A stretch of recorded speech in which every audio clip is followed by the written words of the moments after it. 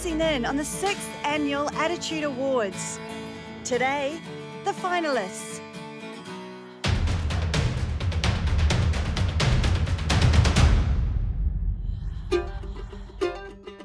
Some talk about moving mountains. Neil Cudby cycles over them. This year, he hand-cycled more than 1,000 kilometres through the Tibetan mountain range to raise money for spinal cord research. The team conquered 10 Himalayan range passes, reaching Mount Everest base camp. It's just fantastic to ride and ride and ride all day, every day. Up hills you'll never get bigger. I'll never go higher. I may never have that opportunity again. I just loved it. Neil broke his neck playing rugby as a 17-year-old. He has tetraplegia. All 4 limbs are affected. Hand cycling affords him a level of freedom. For me, even the regulation ramps are hard work, and so if you put in a bit of dirt and a few stones, and often not achievable in my wheelchair. So the bike, you go over those sorts of things. His family and friends provide support, vital for Neil's extreme adventures. We work together to achieve a goal for me, which is quite selfish, but I think they get a kick out of being part of that team and seeing someone achieve. Go, Daddy! The next adventure is never too far away. Next cycling plans is more cycling, but they'll be bigger, further, and faster. Mackenzie Kinch is always determined to push those boundaries. But Mackenzie's choice of sport tested even her determination. My motivation comes from wanting to be a normal young adult who can be independent as possible. Born with cerebral palsy, Mackenzie's greatest strength is in her mind and her right foot. After just 1 year, Mackenzie's a confident solo sailor. Going sailing gives me a sense of freedom because it is the only water sport I can do by myself. Sailing-wise, the biggest challenge for me is working out which way the wind is coming from. Disability-wise, the biggest challenge for me is trying to communicate with people on the support boat. I think the exceptional thing about Mackenzie is her attitude to sailing and just getting on with life. Mackenzie applies that attitude to her university studies. The 20-year-old is studying journalism at Massey University. This year, she'll do her internship with Attitude Pictures. I want a job because I see working as a way to show people that I can be a functional and contributing member of society. Mackenzie's next big goal? To represent New Zealand in sailing at the Rio 2016 Paralympics. In 2008, Phil Thorne contracted bacterial meningitis. He became deaf, blind, and paralysed. Phil initially refused to accept his disability, till a friend highlighted the amazing life still to be had. Cycling helped me getting through some dark times. Getting out in the fresh air and going hard has helped me to get some clarity in my head. Phil puts every bit of energy he can muster into training.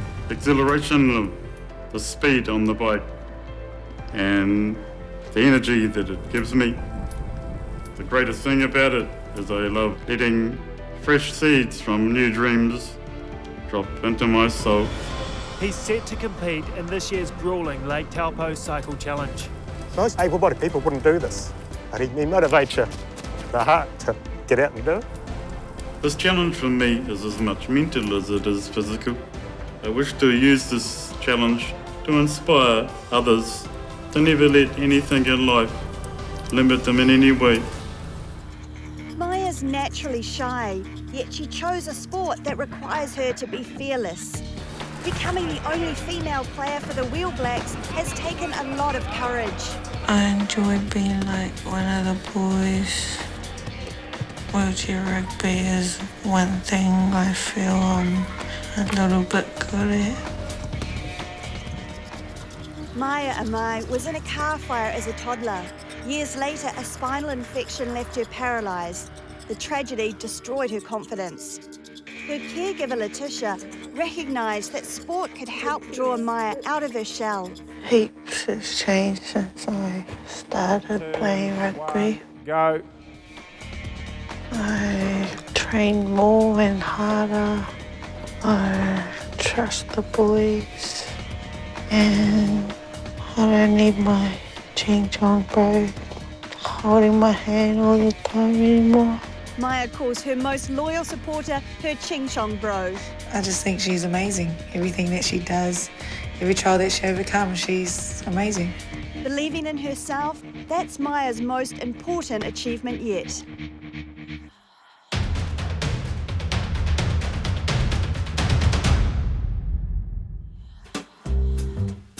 Margaret Olden knows how to network. She uses her connections to drive fundraising for the disabled community. My motivation is always to give back. Margaret lives with cerebral palsy, short-sightedness and severe arthritis in her hands. She devotes her life to her own charitable trust, Will Makes Sense.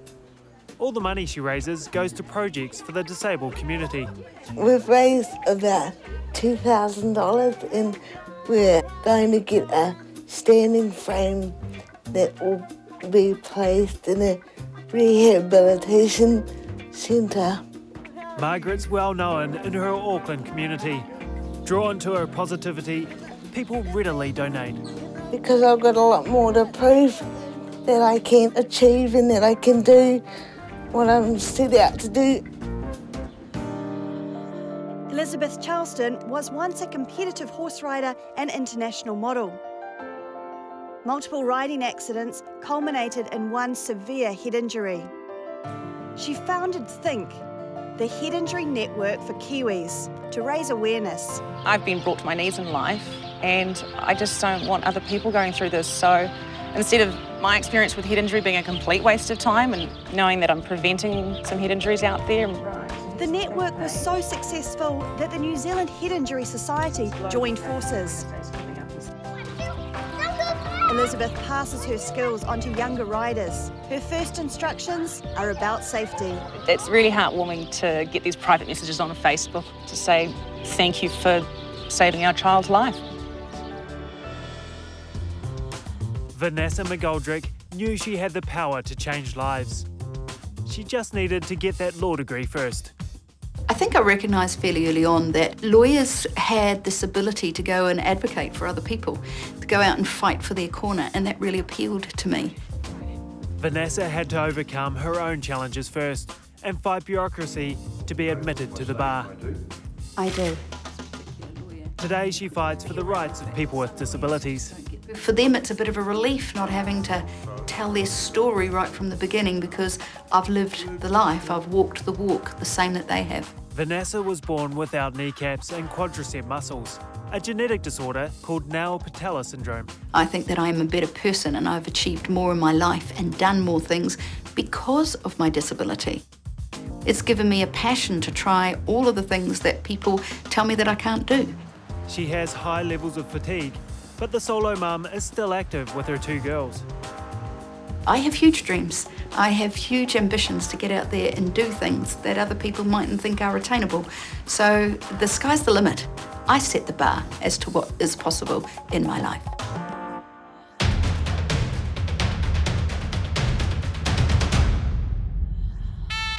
Lauren Corbett's using her strong voice to support students with disabilities at Waikato University. I'm fighting for the students with disabilities to have equal access, whether it be access that they feel comfortable with coming in or whether it's that they can physically access our building. She's Director of Sport and Recreation for the Student Union and in demand as a public speaker. Being smaller and having that extra bit of attention on my life is definitely an advantage, because I can use it to show just because I have a disability, it doesn't limit me at all. Being the focus of attention comes naturally to 21-year-old Lauren. She uses her talents to teach disabled children at Star Jam. The main thing I'm teaching them is how to be confident and how to take on the challenges that life throws at them. Jordan Milroy has a message for the world, and he's literally shouting it from the rooftops of the globe's tallest towers.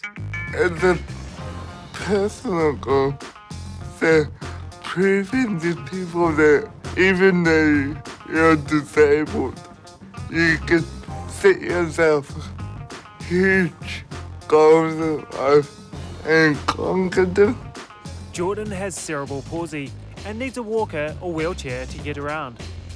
Yet last year he climbed Auckland's Sky Tower, all 1,029 steps, reaching the top in just over 1 hour. With my Sky Tower, I raised enough money to buy 15 rugged wheelchair for Samoa. Jordan's popular.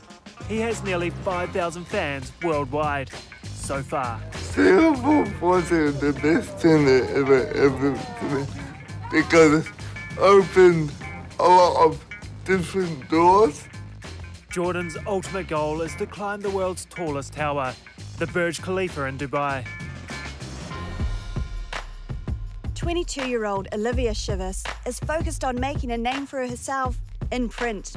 I want to be a journalist. The goal in the end is just to see more people with disabilities in the mainstream media and proving people that they can be, just as professional and do their job just as well as any other person. Olivia was born with muscular dystrophy.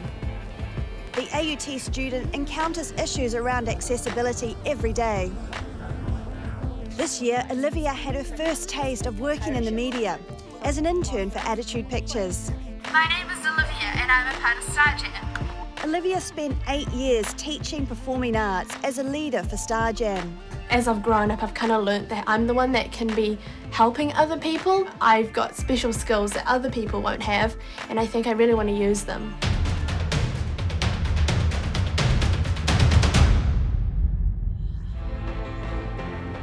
Mary Fisher exploded onto the world swimming scene at the 2012 London Paralympics. She took everyone by surprise, winning a gold medal, 2 silver, a bronze, and breaking a world record.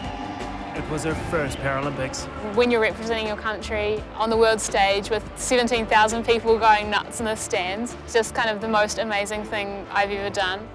Mary gradually lost her sight as a child.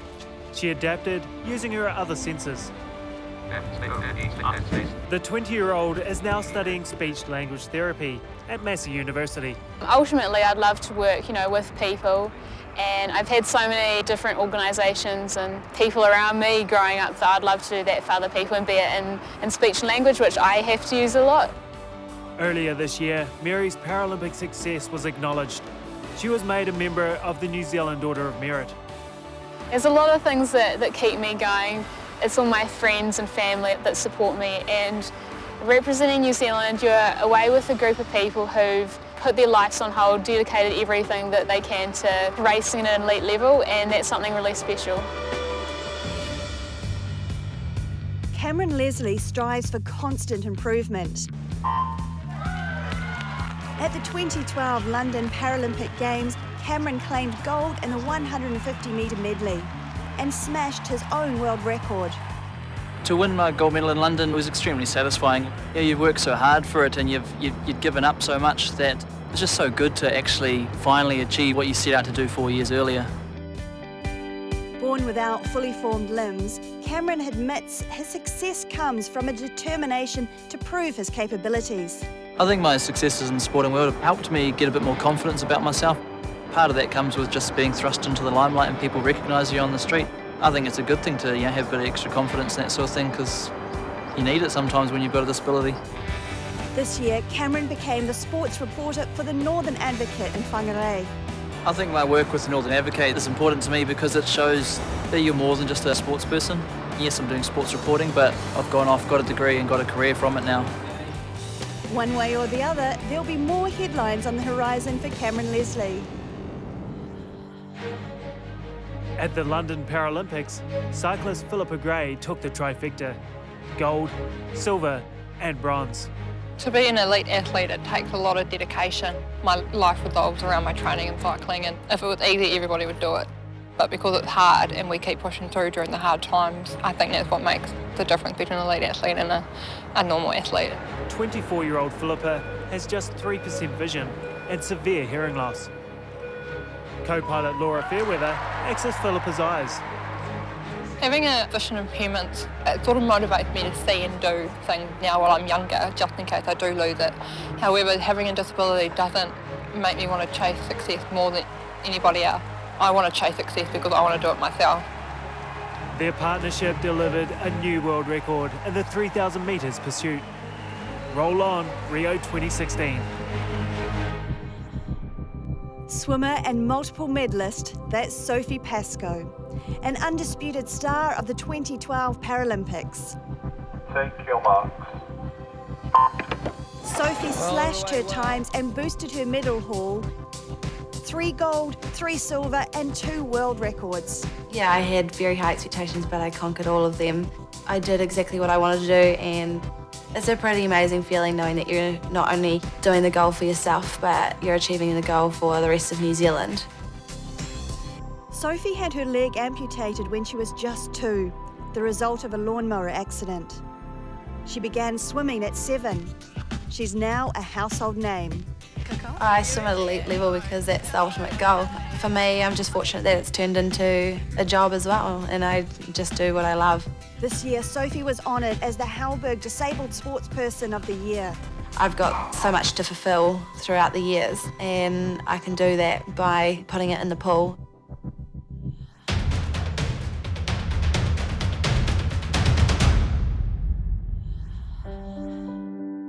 Phil Spring's an artist and a problem solver. He's used trial, error and determination to perfect techniques that bring his ideas onto canvas.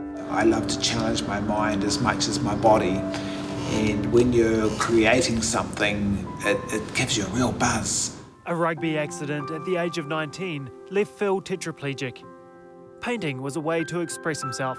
Art is an expression of a person and the way that they see things. It doesn't matter what disability you have, anybody could be an artist. With minimal feeling left in his hands, paintings can take months to complete.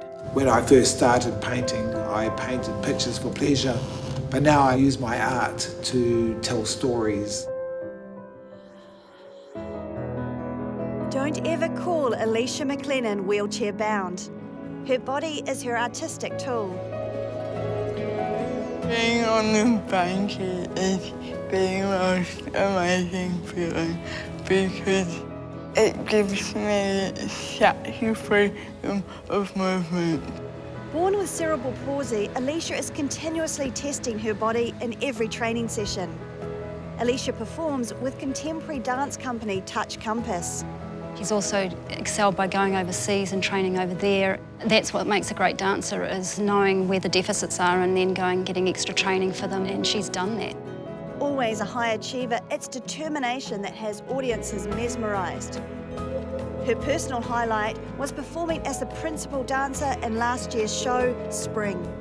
I think with every new work you come across a new set of challenges that always expand and develop your way of moving and your way of thinking. Alicia McLennan's multi-talented skills hinted a spectacular future. Tiffany Collette's paintings are in a striking neo-pop style. It was overwhelming. It's just so new to me. Finding ways of becoming famous. Tiffany has a learning disability. From a young age, painting was her thing. The staff at Sands have drawn out her artistic ability over the past 2 years. Tiffany's art's special because of the bright colours. It's a very strong work. She keeps it very simple, and curators and galleries are actually asking for her work now. The 24-year-old does extensive online research, then transfers her ideas onto canvas. Tiffany is her own biggest critic. I asked myself if I think it's a strong painting, and if you can read the painting like you read a book. She's about to have her first solo exhibition of neo-pop art. And with fresh confidence up her sleeve, Tiffany's believing her own press. I think I've become a better artist, and I'm quite proud of myself.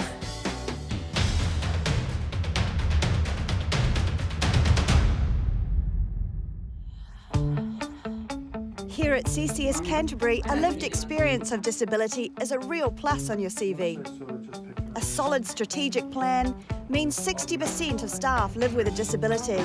We need the best people to be doing this work, and sometimes the best people are people who have a disability.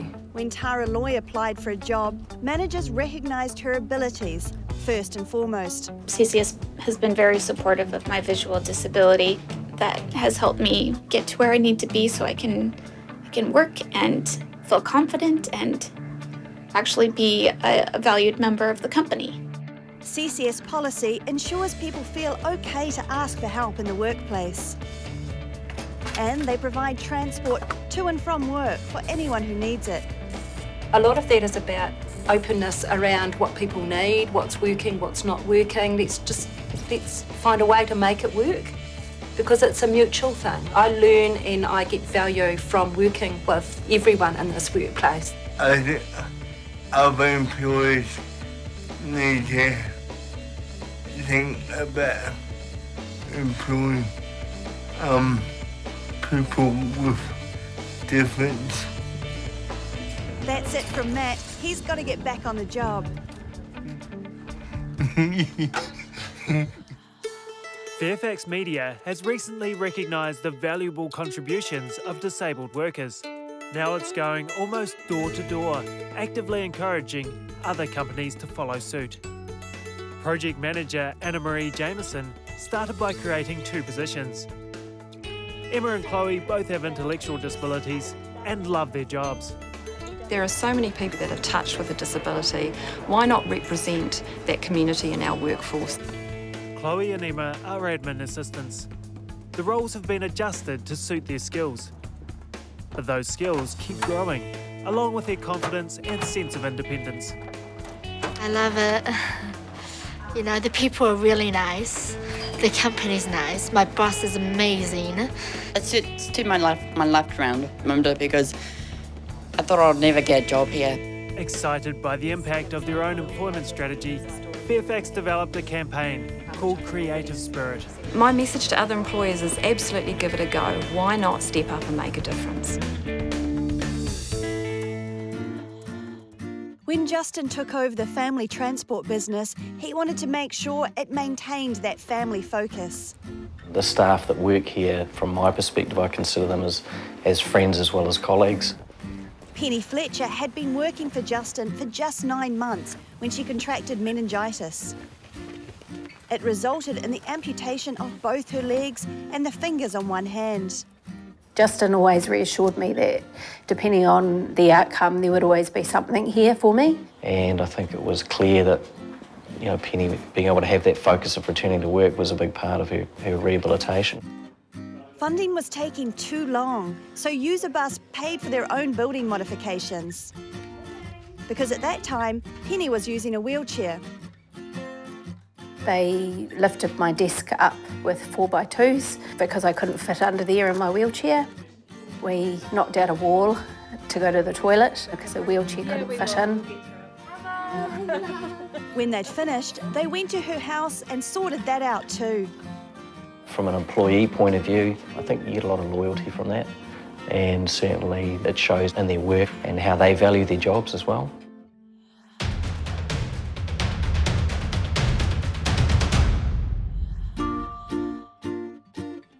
Years. That's roughly how long 82-year-old Glynis Collins has spent poolside supporting Special Olympics. Touch, go! She's a volunteer for Special Olympics Whangarei. I just love doing it. You know, it's been achieving. Go on. Glynis has 5 adult children. Her son Darcy has Down syndrome. Glynis insists Darcy has got as much out of Special Olympics as she's given back to the organisation. I'm challenged as well because I know that they're relying on somebody to, bring the best out of them. Glynis is one of those tireless volunteers. She's a taxi driver, uniform manager, and administrator. When you wake up in the morning, you think, oh well, another day, I'm here again, No, I never get tired of it. I just love people. Gary Endicott's life and work is about maximising opportunities. Born with cerebral palsy, Gary was told he would never walk. Yet he's climbed Mount Kilimanjaro, completed the New York Marathon, played rugby league, and he's former New Zealand and world disabled tennis champion. The best way to change society's attitudes is do things that people don't think we're capable of doing. You know, I always thought to die on a mountain, you had to stop, and I don't stop. Gary's the disability facilitator for the Ministry of Education. He says his experience of disability was the best qualification for his job. It's one of the few jobs I'm going to go to where I'm going to be at an advantage. And even if some flash academic Harry goes to university for 6 years, they're not going to know what I know. Gary's approach to teaching is to prepare students for the real world. When I'm working with students, I always try and get them to keep it realistic to their individual situation, and we need to get people ready for life, how it's going to be, not how it should be or how we'd like it to be.